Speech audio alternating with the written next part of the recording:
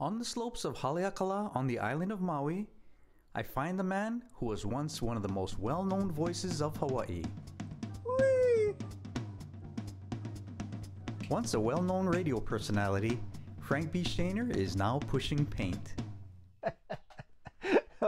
Well, first of all, I'm honored to be here, my brother. Man, you are my hero. I remember back in the day when me and Brickwood, we were doing the morning radio show, and Patrick would come up every once in a while and talk about his rodeo. He was his rodeo clown, and I didn't realize he was a fine artist.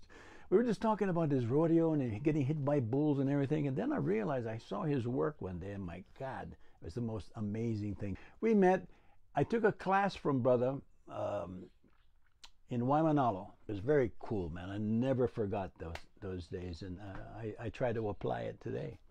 I asked Frank how he went from being a major radio guy to being a non-stop contemporary artist. I want to tell you how all of this started, because I wasn't a painter. I never, pursued it. Actually, painting pursued me, which was very bizarre. I know exactly the day it happened. So I was doing the radio show with Brickwood and I in the morning, Hawaiian 105, and it was 9/11, man. And people were jumping out of buildings. The buildings are coming down. It was horrible. After that show, I got in my car. I'm driving around. I'm cuckoo already. So I end up pulling into Hawaiian graphics. I started buying the canvas and paint and having paint brushes, and I took them back to my apartment, sat down. And that's when Frank began to teach himself to paint. But that's basically what it is, man. I just throw it on there and I play with the brush. So all of a sudden, something clicked, and I really didn't know what the heck it was. It's God sent. I have no idea. He just, boom, sent this to me. Now I got to deal with it. I mean, it shakes you all the way through your body. Once you realize you're onto something, then you can't sleep. You think about it all the time. You get up in the morning, boom, you're in the studio, sitting there. And sometimes I sit for hours just looking at the painting. And then it'll start to talk to you. Oh, Frankie, kind of getting too much paint, bro. No, I'm telling you, man, the canvas will start to talk to you.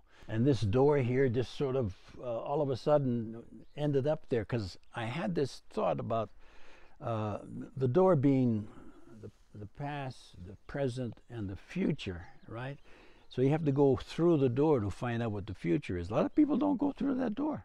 I mean, even when they're here physically here, oh, I don't know if I want to do that. Well, go ahead, see what happens. And this piece here is just from 1969, too much acid. So I tell you, man, now I just love painting in the mornings. There's a lot of birds.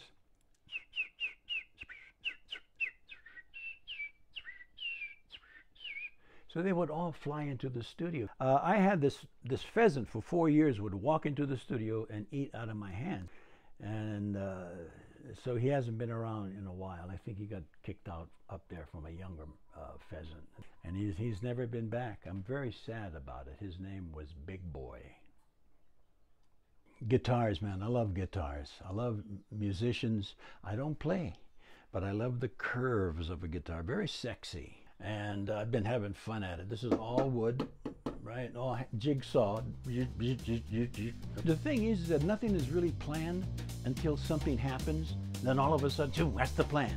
then you start following it, right? This is all wood, and it's all just carved and pasted and painted. So and there's never a formula here. Well, this is when I came back from Egypt, and that was such an amazing journey. That was the pyramids to art, just looking at art everywhere. And I saw these Egyptian women who had power. And this piece is just jazz, man. Jazz. Give me that. I love jazz when I'm painting and just hanging out in the studio. I have jazz going on all the time. It's spiritual. It is. It's all spiritual, man. That's the whole gift.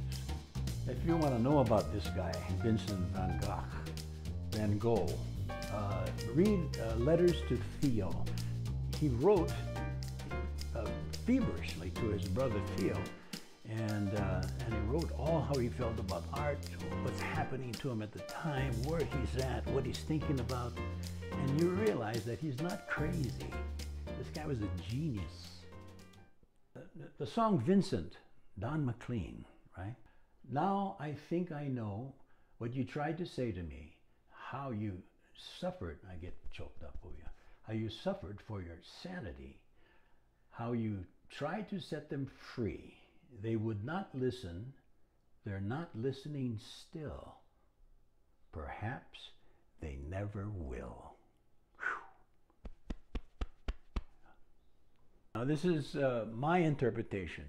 If Vincent came to Hawaii, okay, so here it is. Starry, starry night over Diamond Head.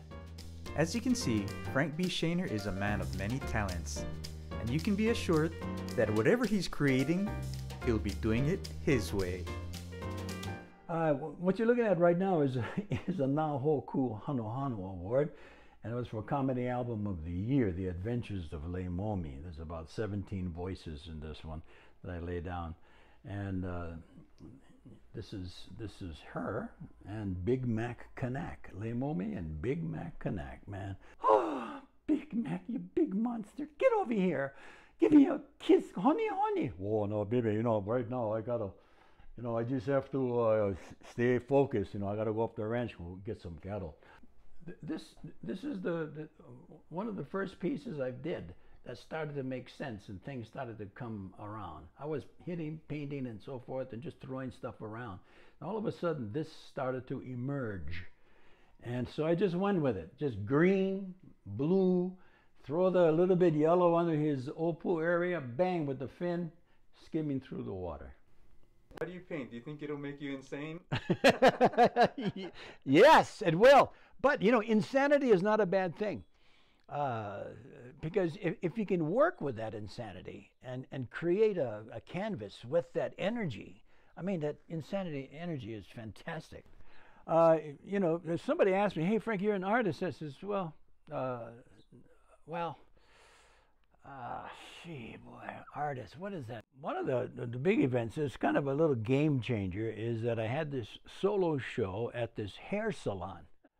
It was quite a success. It was the first time that really made, oh, gee, I think I might have something here going after so many years at it. So it made me feel good.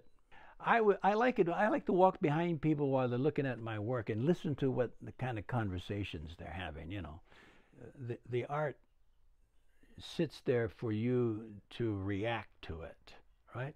Negatively, positively, in-betweenatively, whatever that works, right? That's the great thing about art, is that no matter what condition you are, art says, hey, come on, let's go. So just don't worry about it. Just do art for yourself. That's what I do. Then this gal one time, after the radio, she said, hey, Frankie, what you doing now? I said, well, I'm a painter. What, houses? So I said, I realize now that it's going to be a long journey. Well, every year up here, it's the Maui Open Studio with all the people who push paint, artists, in various communities around Maui. We open up our doors, people come through, they walk through the studio and the grounds and so forth, they check everything out. And we've had some real nice success up here, actually. I'm real happy with it. You can see a lot of my work at Ala Moana Asagios and the one out in Kahala Asagios. Or you can check out my website at frankbshanerart.com.